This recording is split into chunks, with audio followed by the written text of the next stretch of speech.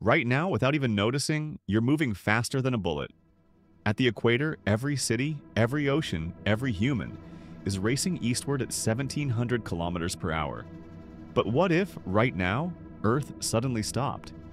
In a single horrifying second, everything not bolted to the ground would be hurled forward at supersonic speed. Imagine skyscrapers crumbling, cars and people ripped from the streets, the air itself turned into a weapon. No one could escape. Further north, it wouldn't save you.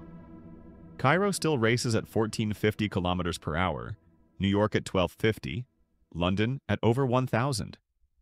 Only a tiny strip near the poles offers the illusion of safety, but storm, tsunamis, and quakes would finish what inertia began.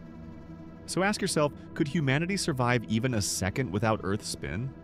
Hit like if this blew your mind, subscribe for more impossible science, and watch the full video on my channel to see the entire nightmare unfold.